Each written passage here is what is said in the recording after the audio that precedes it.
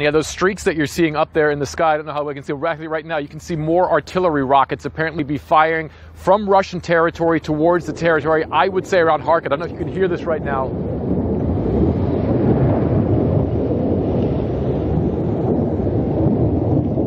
Just gonna not talk for a second.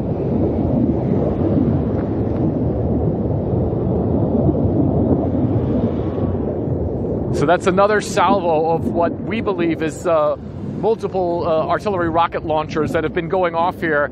Say the second or third salvo that we saw down here. I just want to explain really quick where I am actually, John, because I'm at the last checkpoint before the front line near Kharkiv. I'm on the Russian side. I'm south of the town of Belgorod.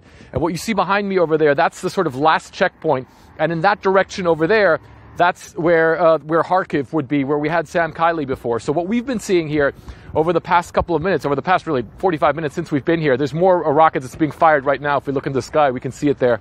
If I can ask you to pause for 1 second here. Fred, I do think we see some equipment behind you rolling. In general, look at this if you can.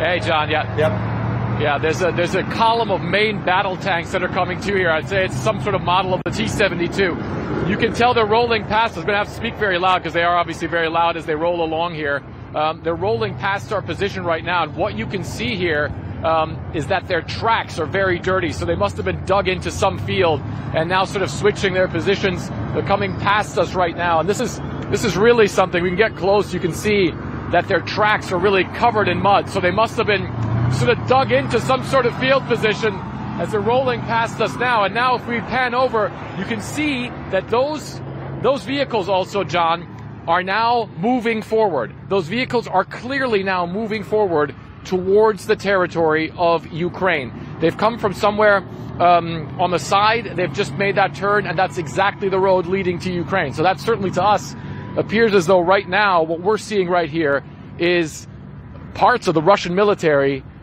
moving further into Ukraine, moving their hardware into Ukraine.